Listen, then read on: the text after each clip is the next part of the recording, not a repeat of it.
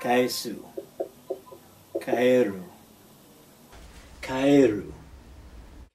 What are you doing? I'm studying my verbs. Well, do you have to do that? Yeah, verbs are the most important part of a language. Kaburu. Oh, I mean, Wait, what? Verbs are the most important part of a language. Yeah, Michelle Thomas said they're the backbone of a language. Michelle Thomas. Michelle Thomas. Kaesu. Kaesu. Kaeru. Kaeru. Kagiru. Hello, fellow pilgrims, and welcome back to Gengo no Tabi. My name is Wes, and it's been a while since I shared with you what I'm doing to study. I like to do that every once in a while. It might give you fresh direction or just be some food for thought.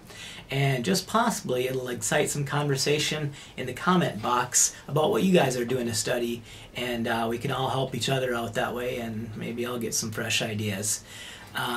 Recently I decided to add another pathway of studying to what I was doing. I decided to expand my verb vocabulary. I think that was kind of random, but as I started studying my verbs, I started to think how important are verbs relative to the other parts of a sentence. And it sounds funny to say, you know, verbs are more important than a noun. But it turns out it is a debated topic, and some very authoritative people in language study have suggested that verbs are one of the more important parts of a sentence.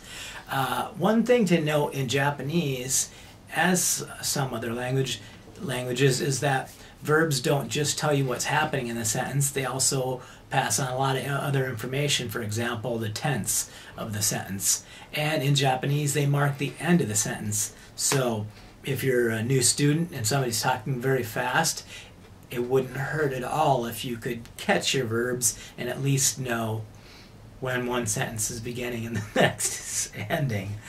Okay, so anyhow, I found a great list of verbs at a website I use sometimes to study at called 123 Japanese. It's a very nicely put together little site, and it has a lot of different places to study within it. You click on verbs here, and here is an extensive list of verbs, and they are conjugated in te form, mas form, and dictionary form. When I first looked at this, I thought I was going to know most of them, but it's an extensive list. There's a lot of verbs, and I definitely have a lot of verbs to learn still. So I printed this up so I can carry it around. Here is my 3-ring binder, which I have a couple of these for studying Japanese, and I have my list of them here.